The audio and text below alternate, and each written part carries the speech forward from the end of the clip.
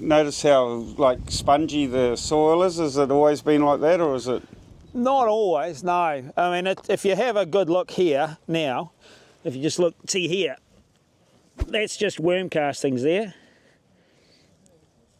Like that's all just come up. You can see some fresh ones have been come up onto the top of the soil. This is a direct relationship to the cyanobacteria in the soil. Is like we're actually photosynthesizing below the soil this time of the year. We've calculated when it really hums that you can grow around 25 tonnes of dry matter below the surface, which is the cyanobacteria. Now they're the most prolific plant biology on the planet, grow in the ocean, and they don't mind cold weather.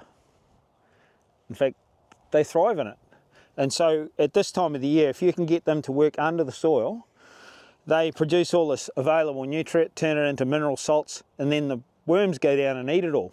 And then they bring it back up and they shed it on the surface.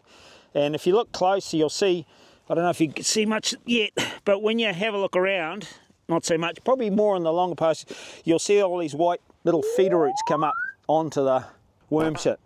And yeah, it does get soft. And it is hard to keep the cows from making a mess, but yeah, it is spongy, eh? It's quite different. Learn more at efa.nz and watch the full video in the description.